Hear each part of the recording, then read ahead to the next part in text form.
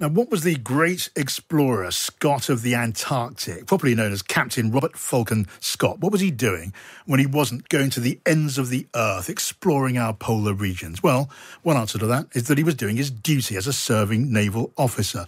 And at one particular point, he was looking up at the Rock of Gibraltar and getting bored. And this is told in vivid detail in letters that he wrote and which have come to light and are about to be auctioned at Dawson's Auctioneers. Peter Mason is an auctioneer from that auction house, and he's joined us now. Hello, Peter. Good afternoon, John. Tell us then about Captain Scott's letters. They give us an insight into the thinking, a bit of an insight into the thinking of this great historic British hero as he did his duty in uniform between polar expeditions. Yes, certainly. It's a fascinating discovery, really, just to have these letters, because they date his first to the Antarctic and then come back in between the two of them. So, if you like, there's about a 6-year gap where he's previously talking about his career and his development. Then he goes off, has this great adventure, and he comes back, and he all of a sudden finds himself back doing what he was doing before. So hanging around, waiting to be relieved. Yeah, it's a wonderful human insight into this great historic character. But it's not going to be much reproduced, is it, by the Tourist Office of Gibraltar? No, that's not. No, he's particularly scathing, I think, in a couple of points. These are in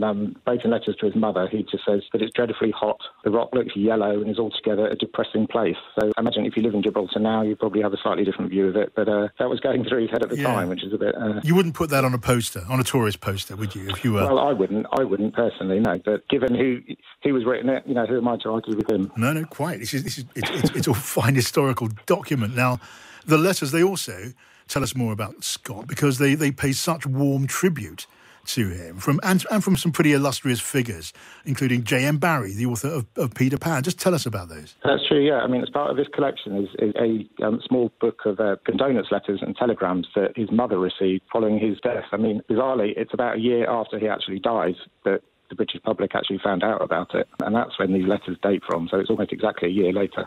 Yeah. But there's letters from Buckingham Palace, there's letters from J.M. Barrie, as you say. There's someone called Sir Clements Markham, who was quite an influential figure in the Navy in Queen Victoria's time, and he was still kind of hanging around, and he was a champion of Scott, and he writes a particularly poignant, heartfelt message to Captain Scott's mother, just, saying how much he missed him and what a hero he was. And how kind he was. A bit of a glimpse of Captain Scott's character, just an extraordinary level of personal kindness. That's it. And a bit unusual is that a bit later in the 20th century, Scott's character and his kindness and his abilities were kind of denigrated, if you like, by various authors who wrote biographies of him. So it's interesting to actually go back to the time and see the depth of feeling that was actually there at that time, rather than 50 years later when someone had a bit more time to think about it. Yeah, and when I say a great British hero, a great British figure, then that's precisely true, isn't it? I recall as a boy being told the story of Scott of the Antarctic and that final expedition, Captain Oates, and that scene at the tent, surrounded by absolutely nothing. Oates leaves the tent and says, I'm going out, I'll be some time. And everyone knows that Captain Oates is not coming back. It's just a great story of personal bravery. Yeah, it is, yes. And that's what's interesting is a bit later on with these biographies and the kind of running down of Scott, there was a certain suggestion that potentially J.M. Barrie had doctored, for want of a better word, the diaries of Scott, which were quite kind of matter of fact, but him being a talented author, he kind of dressed them up a little bit. And so there is some debate about whether that's exactly what Captain Oates said or whether that's what J.M. Barrie thought he might have said. So, really? That legendary story could all be fake news? Well, it could be. It's still to be discovered, I guess.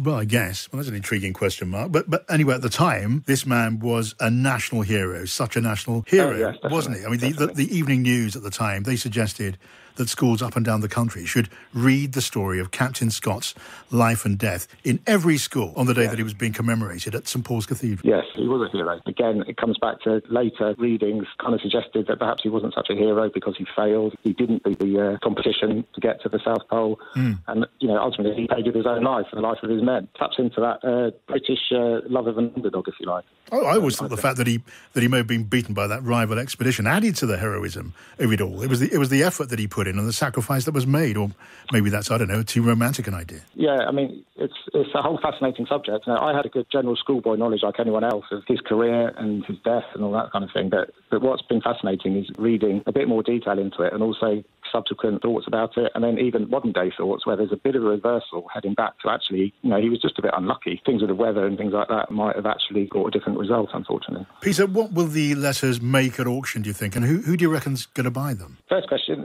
they're estimated at 8,000 to 10,000. I'll be honest, it's a bit of a speculative estimate because we just don't know. These letters with this amount of detail, coupled with the condolence letters to the family, haven't been seen before, obviously. No. Are we looking at a private collector, do you think, or maybe a museum? I think it might be a private collector, yes. And obviously with online bidding all over the world, there could be interest from the States, I think probably even New Zealand, who played a heavy role in the trips to the Antarctic.